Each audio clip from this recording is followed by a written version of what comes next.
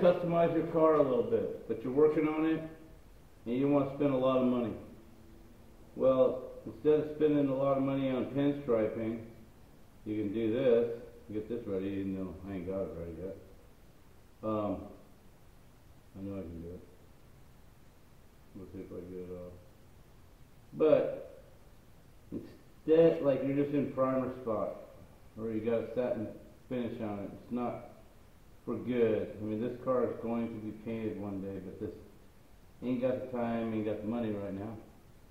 So to give it a little appeal, I'll put on a little pinstriping that I bought off Amazon, and I only paid $12, I think, a roll. 12 something maybe. And it's long. I do this car twice with it. It's over $12 and you can pinstripe your car. I think that's pretty dang good. That'd be pretty special. Pretty easy, you just lay it down here as tight as you can. I'm probably going to come back and take that off and do it again. But I'll take this down the side and I'll get a long stretch out here, right? And then I'll look down the line and I'll lay it on there.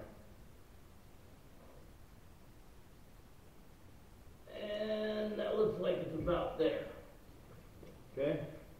Then I give it a little nice light tap. Get that thing going around. Then I go down to the back part.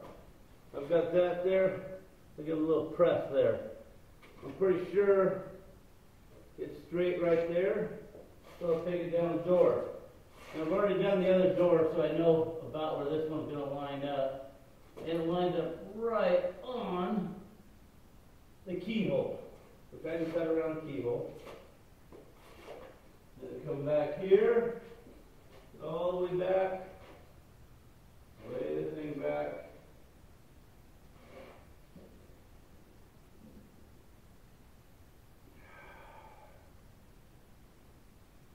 Give it a rip, pull it off, make sure you got the thing straight. Yeah.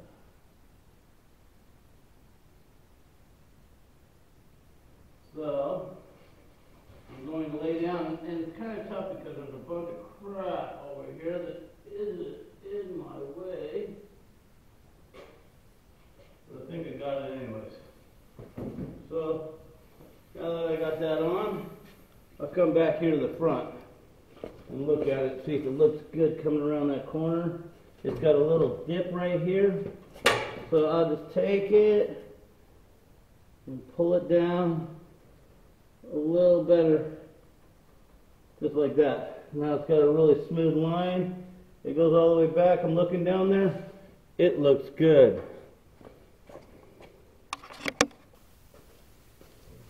Well, we already laid down the white stripe, and we did that with no volume on the microphone. So now we're going to lay down the red stripe. After doing the white stripe, made it all straight, I'm going to lay down this red stripe, and I'm going to start right there. Kind of lay it down, get as close to it as I can without touching it. Get that thing going around. As you can tell, I don't know if you can tell real easily, but this car isn't really painted. It has a satin black Rust-Oleum, no, it's not Rust-Oleum, Krylon. Like Krylon. So, Krylon's real easy spray paint to paint. It dries really fast, so it can be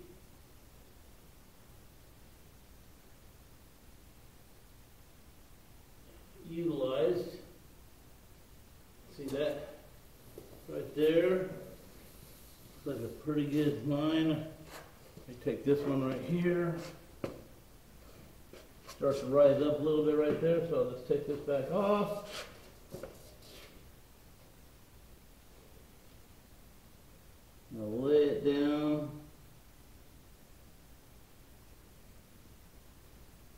trying to be as close as possible.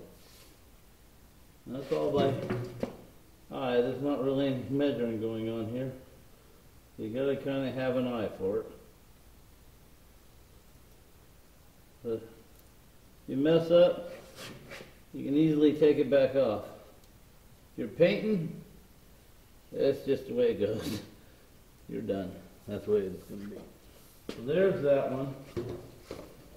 That puts the white and the red together. Again, this material is pretty cheap. You can buy it on Amazon.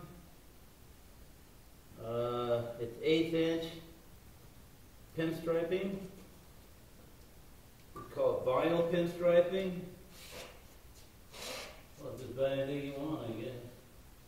And you just lay that one down there. It goes across the keyhole. It's a good place to pop it. So yeah, just gonna pat it down a little bit. Make sure it all stays down, then rub it. If you rub it and you don't pat it down first, it'll have a tendency to wrinkle on you. You don't want it to wrinkle. Not that you got a really expensive paint job on these cars, because this is basically a driver. Something to be said about driving your car. You spend all this time working on them, and you never drive them. So once you get them going, you like to put a little more flair on it than it had before. And the car originally was like a champagne color. It was a cool color, but it had primer marks. It had, I don't know if you call it a good looking patina. I guess it was basically Tumbando. It's still pretty rough. And I ain't done any body work at all on it.